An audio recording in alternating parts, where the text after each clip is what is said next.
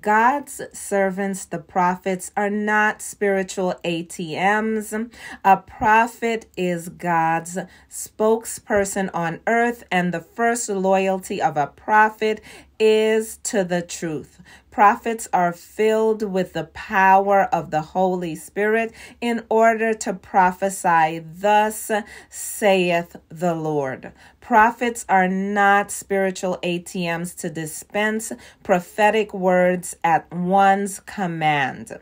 There are times when God will not give that prophet a word concerning you. True prophets are discerning and not swayed by charming words, generosity, or deception. Try to be mindful of your intentions and how you approach God's